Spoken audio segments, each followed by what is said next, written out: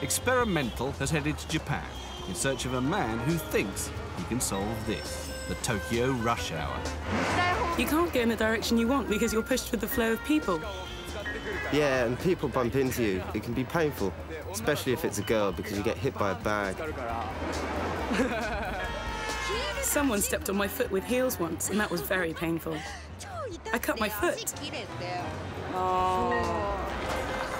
Even after midnight in this popular part of Tokyo, there's still lots of people and far too many cars. Someone should do something about it. Well, thankfully, somebody has. Here in Matsumoto, at the edge of the Japanese Alps, a new invention is taking off, and it's set to help you rise above the rat race, literally. It's called the Gen H4, and it's the brainchild of inventor Genai Yanagasawa, better known to his friends as Gen. It's the smallest one-man helicopter in the world. It took us 15 years to develop. It's very light and very small. You fly it in a small space. Anyone can ride it, and I'd like everybody to be able to use it as casually as you'd ride a bike.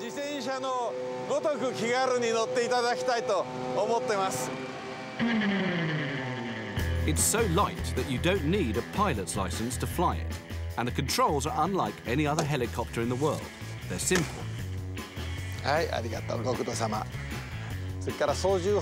You control the height by moving this throttle, and that means you control the height with just one hand.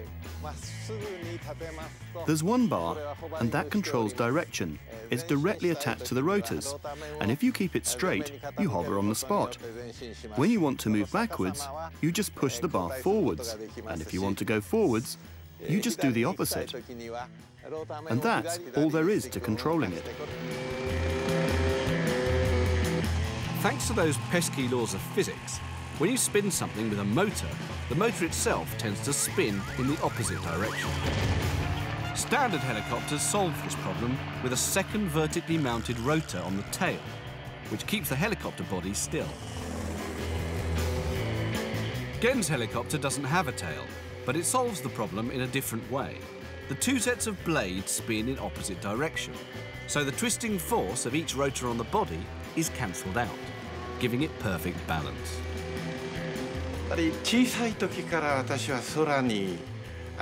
Ever since I was very small, I always wanted to go into the sky. I think it came from reading the tales of the Arabian Nights, and the idea of flying carpets stuck in my mind. When designing his flying carpet, Gen started with a blank piece of paper and built up the features of his chopper around 4 super light engines.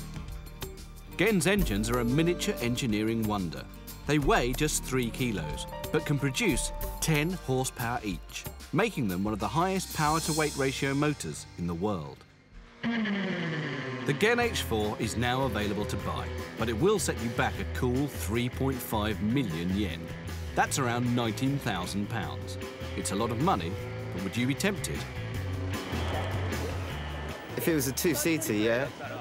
Yeah, if it was a 2-seater. Or a 4-seater, so the whole family could ride in it. Oh, but then it would just be an ordinary helicopter, wouldn't it? About 3 million yen? That's quite affordable. Can I really buy it for about 3 million yen? That's cheaper than a car, yeah, wicked. It's great, I want one. I want one too. With this, when there's an earthquake. You're right, you could escape. There's so many earthquakes in Japan. So, a thumbs up from the Tokyo commuters. But before you get all excited, there is one tiny drawback. The Gen H4 is a bit of a fair weather freak. We've had to film it indoors today because it's a little bit windy. And that's all it takes to throw this little chopper into a tiz. The weight is still a bit too small against the strong wind. I feel it's probably a little bit weak. For this, we're developing a helicopter with an integrated automatic control system, so it can tolerate a strong wind.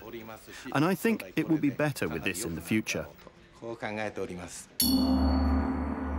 I wanted to create a one-man helicopter that anyone can ride, not only the rich people, but I want everyone to use this as you might ride a bike. My dream is that everybody flies above the cities like dragonflies. I'm working really hard for such a dream. そういう夢に向かって一生懸命